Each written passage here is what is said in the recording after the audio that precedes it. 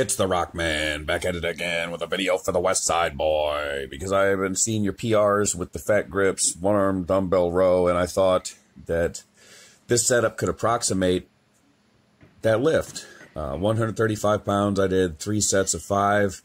This is the second set. Unfortunately, this handle is not as thick as an axle bar. It's only 2 inches in diameter, instead of the axle bar is 2.4.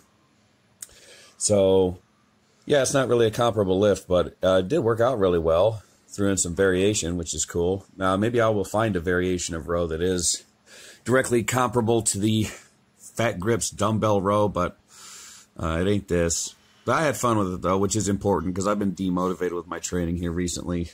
It's just, I've been cutting my calories since February, losing weight, and it's just so hot out right now. Work has been kicking my ass, too. I'm down to 3 days a week training, sometimes 4, it just depends. But my knee was tricking out this week. I did a lot of other exercises. I just only recorded these couple. So the box squats, I had to give them up, because I didn't want to force my knee into too much flexion. So for the first time in 3 months, I tried some deadlifts. This was before the rows and everything else. Elbows feeling better, so I went without any kind of straps or anything. Worked out just fine. Didn't really expect it, didn't know what to expect with it, but ended up going pretty well. 495, yeah, moving nice and smooth.